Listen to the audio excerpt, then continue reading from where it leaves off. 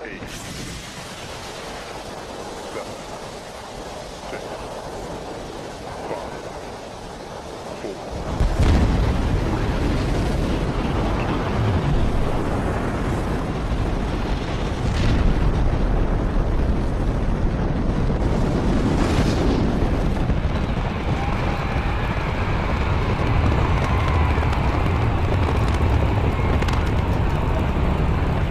What's going on, guys? It's K-Dub here with another episode of CryptoZombie. Welcome back to the channel. Hope you're having a great day today. Bitcoin has broken above $16,000 on several occasions in the past 24 hours. We said we were looking for a major move to the upside. We did, in fact, break out of this ascending triangle.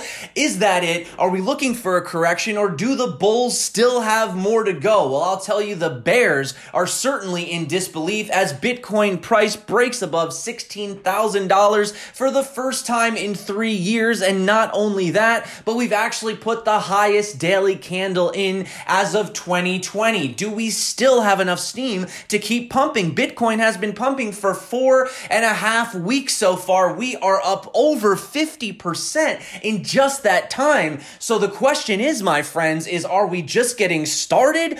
Are we about to have a major blast off to the next significant levels of 17K, 18K, or are we finally due for a correction? Well, I want to show you why this rally is extremely different than the last time that Bitcoin actually got up to these levels, and I want to explain why we may not have even had the top just yet. We're going to go into that today. I also want to talk about the fact that the world's second largest bank is actually looking to offer about $3 billion worth of bonds, which are, get this, tradable for Bitcoin. So if that sounds good to you, today's going to be a little bit quicker of a video. I actually wasn't sure if I could get a video out today, but considering we did just break $16,000, figured why not? Might as well talk. So if that sounds good to you, definitely get subscribed, join the free Telegram group, check out the links below, and super quick, let's hop into the chart. So we did in fact break out of this triangle. Currently, now the resistance has acted as support. You guys know how I feel about this. This is definitely bullish. Like I said, we did have the highest daily close.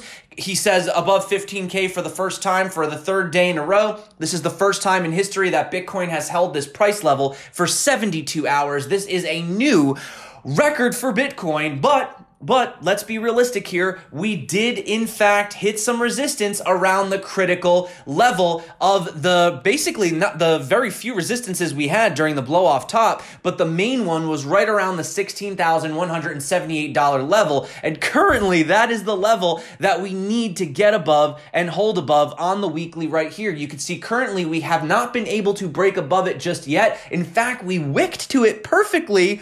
We're sitting just under it, but we haven't been able to break through just yet. So if we're unable to break through, then yes, the bulls will run out of steam, and we could potentially see Bitcoin come down to retest the top of this previous resistance, which could bring us down into the $13,000 level. But having a look at the futures level is slightly higher. Futures trade for a premium, but their most important resistance of all time ever for CME futures is the $16,595 level, and we are only $400 and something away from that level. If we break above this level, we close above this level, I would imagine that we would begin a parabolic move for Bitcoin, and you could see $1,000, $2,000, $3,000 moves in a day for Bitcoin. Things could get crazy, but what's the difference between this time and the last time that Bitcoin pumped this much? Well, number one, it's extremely organic, right? First of all, if you just simply have a look,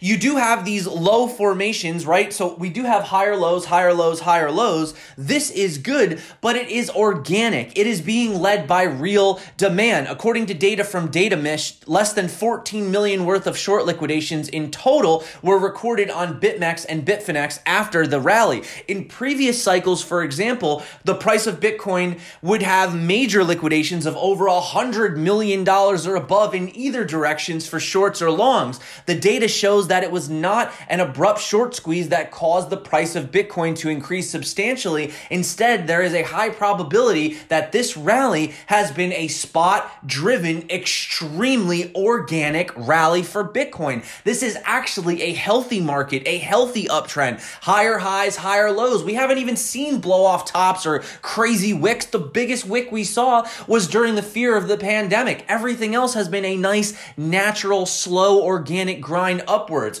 The confluence of low liquidations across futures exchanges and spot-driven rally make this seem, or at least appear to be, a more sustainable rally for Bitcoin. In fact, Byzantine General points out there have been a lot of bubbles around 500,000 Bitcoin being accumulated by some big whales, and they have been buying en masse every opportunity that they can get. Now, should we be getting overly bullish? Look, I've talked about the possibility of a massive, correction. When will it happen? Well, I don't really know, to be honest with you guys. Bitcoin's definitely been taking off pretty crazy lately. We could go a lot higher. We could go to the $17,000 level. But, as Chase says, as euphoria sweeps, the cryptoverse, and we do have the potential second wave of the pandemic sweeping the world, will Fed intervention keep everything afloat? Probably, but pandemic plus weekly resistance equals reduce for me. Now, he's not saying that, he's selling everything, but he is taking some profits. And also, you should take profits. Look, if you're up and you've made some money, sure, put some aside, have some, dry powder for, a rainy day or for, a potential dip. Now, you could look at this and say, hey, maybe this is starting to look more like an ascending wedge, right? And if that's the case, ascending wedges get smaller and smaller, and they do eventually break to the downside. So are we looking to retest this support level down here?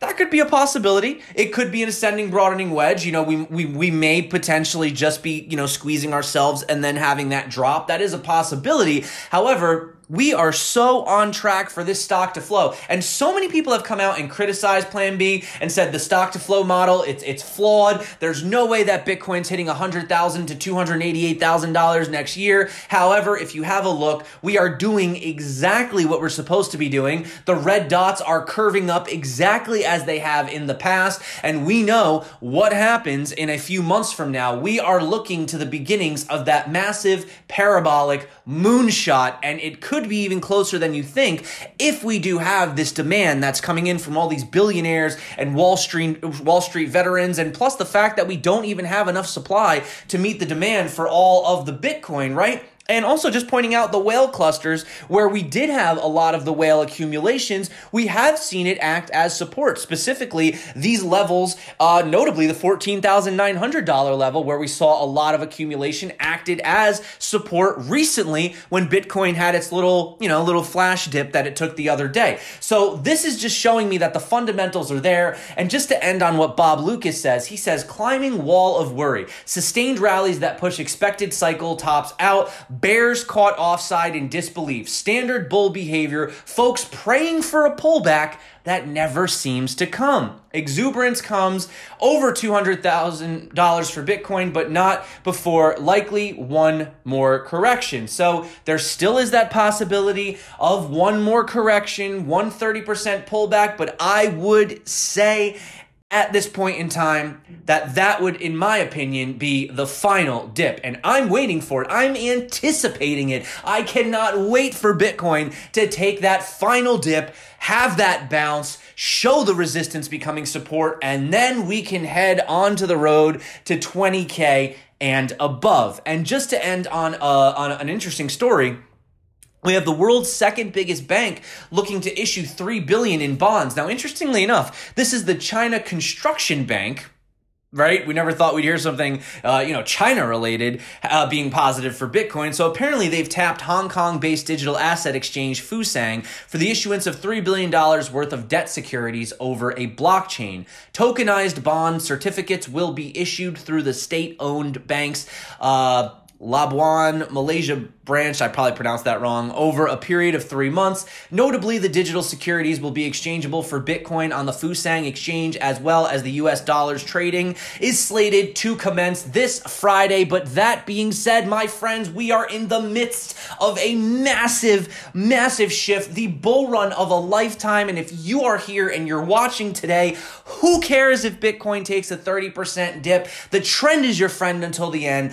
The macro has been putting in higher highs and higher lows, and you and I both know where this is going. So ignore the noise, ignore what's going on in the world. Yes, there will be some effects, the election debacle, the potential miscounting of ballots, and everybody having a Civil War 2.0, the world falling apart, hyperinflation, everything you can name, the pandemic. Nothing is going to stop Bitcoin at the end of the day. And I hope you got your moon boots strapped on. So happy trading, be safe, watch this guy, he's going nuts. And that being said, my name's K-Dub, this is CryptoZombie. Until next time, my friends, stay crypto. And of course, peace out.